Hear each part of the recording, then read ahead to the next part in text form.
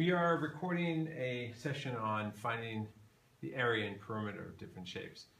And in this standard, you could be, any shape is up for grabs. So in this case, there's a rhombus, and you're given a couple bits of information about the diagonals, and then you have to find the area of this rhombus.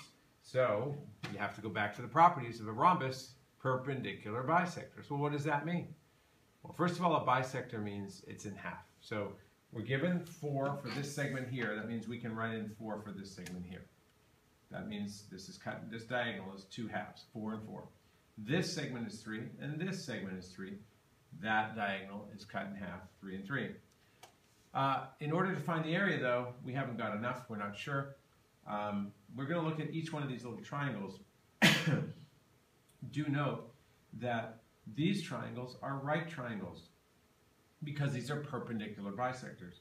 So let's look at one of these and isolate it. And you note that we have a right triangle with a base of 4, height 3. We can take the area of that. Area equals 1/2 base times height. And that means 1/2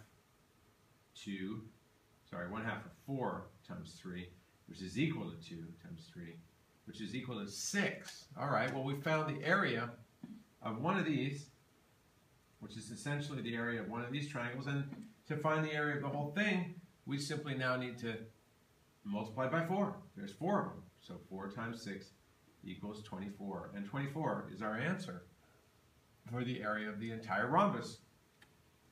So in this case, if you were asked to find the perimeter of the rhombus, it'd be interesting.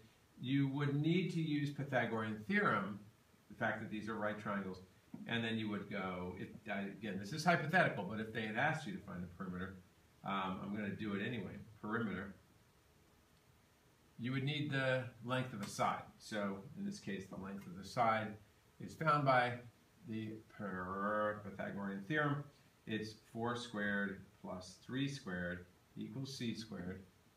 And that would be 16 plus 25 equals c squared. C squared equals 16 plus 9, my bad, I'm sorry. 16 plus 9, which equals c squared, is equal to 25, and therefore c equals the root of 25, which is equal to 5. And since we found that, then we can know that the perimeter is 5 times 4 equals 20. So that's the perimeter, that's the area, and that's the problem.